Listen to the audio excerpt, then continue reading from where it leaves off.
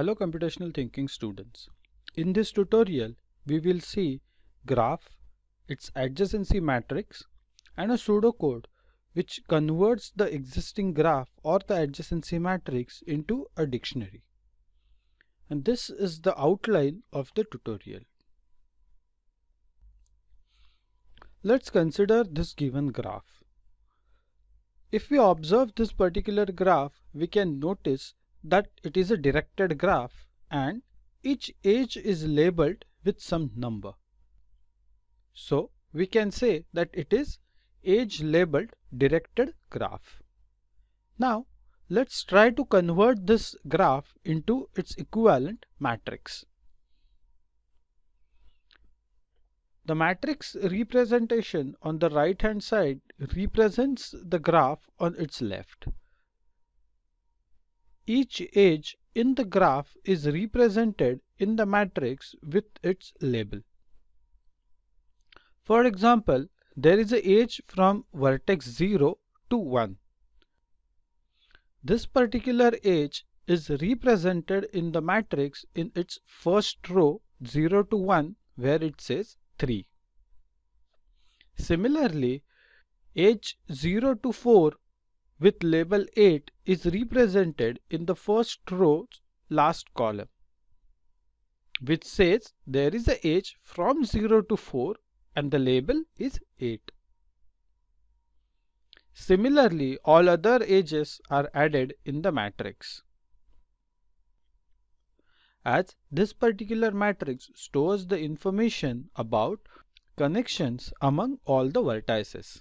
Hence, this type of matrix is referred as adjacency matrix because it tells us which vertex is adjacent to what all other vertices. Computer system cannot understand or cannot store this graph structure or even the matrix structure as it is, because so far in this particular course we have studied only two types of data structures, namely list and dictionary. Now we will try to store this given adjacency matrix into a dictionary so that it can be stored in a computer system and it can be processed further using a pseudocode. The equivalent representation of this particular adjacency matrix in terms of a dictionary will look something like this. If you look at this particular variable matrix, it's a dictionary of dictionaries, where the first level of dictionary stores 4 different keys: 0, 1, 2, 3, 4. These 4 keys represents row indexes from the given matrix. Against each row index there is a sub-dictionary. This nested dictionary again has 4 different types of keys, 0 to 4. Those nested dictionary keys represent the columns of the matrix. Therefore, by using a pair of 2 keys from dictionary, we can access any element inside it, similar like a matrix over here. For example, if you want to access the edge between vertex 4 and 3, we will refer it using row 4 and column 3. Similarly, over here also we can refer it as a matrix of 4 of 3, which will give us its label value, which is 3. This particular table refers to the list of all the edges in the graph. Matrix of 0 of 1 equal to 3 because that's the place where the number 3 is stored, which represents the edge from vertex 0 to 1. This particular representation in the list of edges table is exactly identical for adjacency matrix as well as the given dictionary matrix.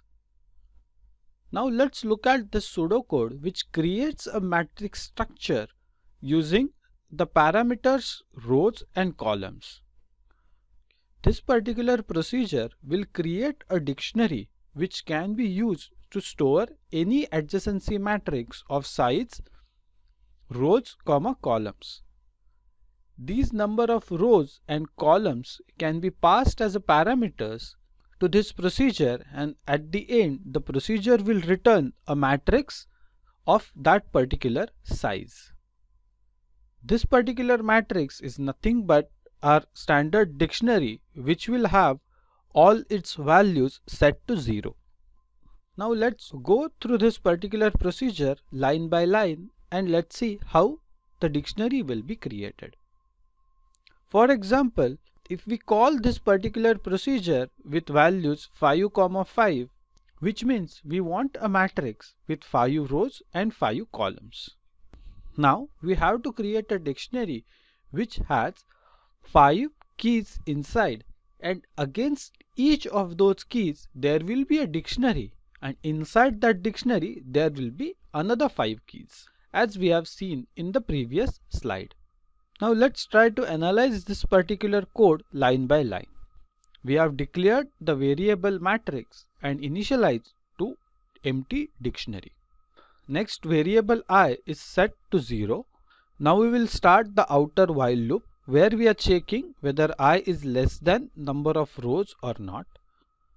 As the value of I is initialized to 0 and the value of rows variable is 5, so the condition is true. We will start the outer iteration. Inside we are setting matrix of I is equal to empty dictionary. Matrix of I refers to matrix of 0. This will create 0 as a key inside the matrix and will allot empty dictionary as its value. After this, we are setting another variable j is equal to 0, which will be used to count the number of columns using the nested while loop. In that inner while loop, we are again checking whether variable j is less than number of columns. Again in this case 0 is less than 5. As this condition is true, we will start the execution of the inner while loop. Now over here we are setting matrix of I of j is equal to 0. This will create one key j inside matrix of I. If you remember, matrix of I is nothing but matrix of 0. Therefore, this particular statement will create an entry 0:0 inside that nested dictionary. Then we will increment the variable j and restart the inner iteration of the while loop. Variable j's value is 1, which is less than 5, and as per the first line in that particular loop, we will create another key inside matrix of I with key value 1 and so on, which will create the entire nested dictionary against outer key 0. After this particular point, our inner iteration will stop. We will increment the value of variable I and restart the outer iteration. This will create a outer key 1, and because of that inner loop, it will again create a inner dictionary with 5 keys, just like what we did now. Same process will continue for outer key 2, 3 and 4.